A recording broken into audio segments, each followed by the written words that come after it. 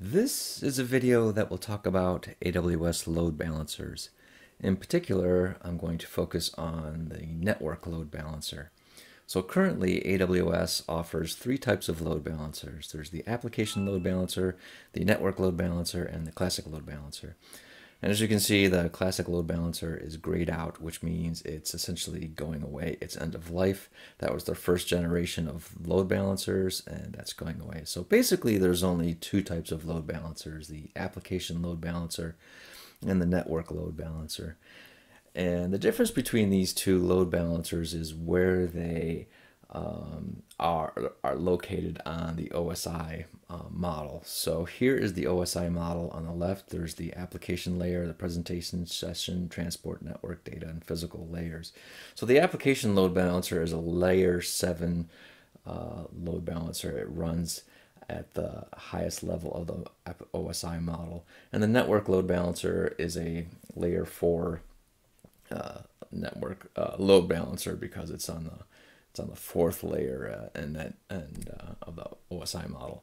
So AWS has these things called security groups, and security groups are basically walls around resources. So for example, you can have a security group around an EC2 instance, and you can have a security group around a load balancer. And so in this case, I'm showing that the application load balancer has a security group around it.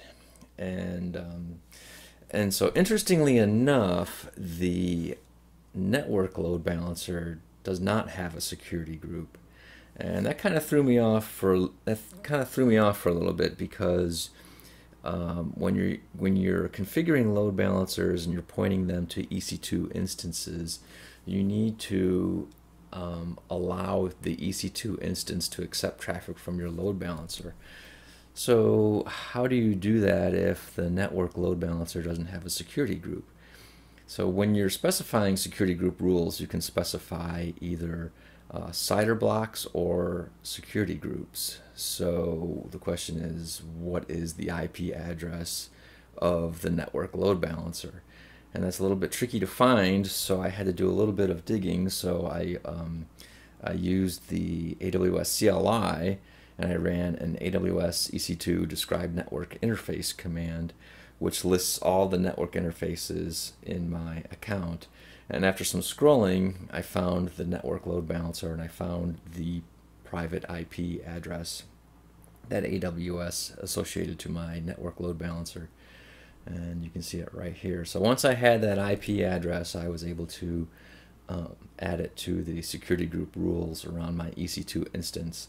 So then the network load balancer was able to talk to my EC2 instance on port 5150.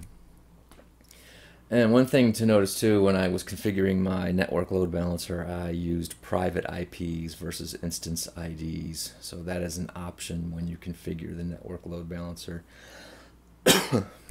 And so let's do a quick demo. So let's go to the AWS console, and you can see this is an application load balancer. And if I scroll down, you can see this security group right here for the application load balancer.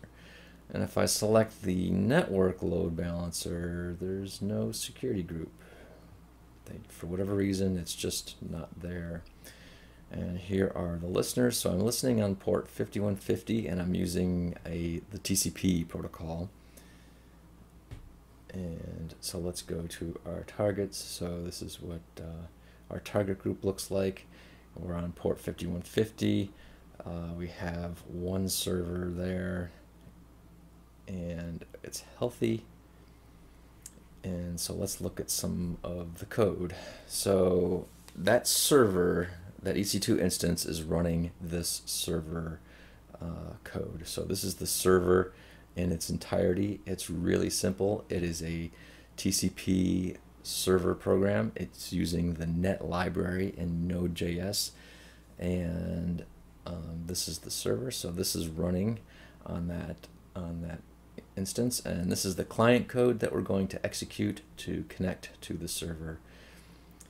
So the DNS address of our network load balancer looks like this. So I added an entry in Route 53 that points to our network load balancer, so we can simply use a shorter, abbreviated, nicer version of the network load balancer instead of using this big, long, nasty thing in our code. So let's look at the client. So the client code essentially just goes through a loop 5 times. We wait 2 seconds, and we're going to send a number to the server, and the server is going to double it.